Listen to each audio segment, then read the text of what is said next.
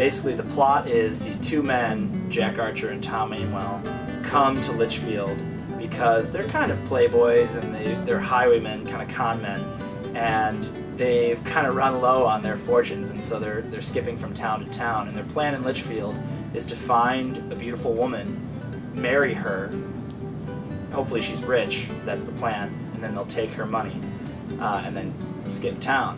But they end up getting more involved with the women than they had planned originally. The Beau Stratagem.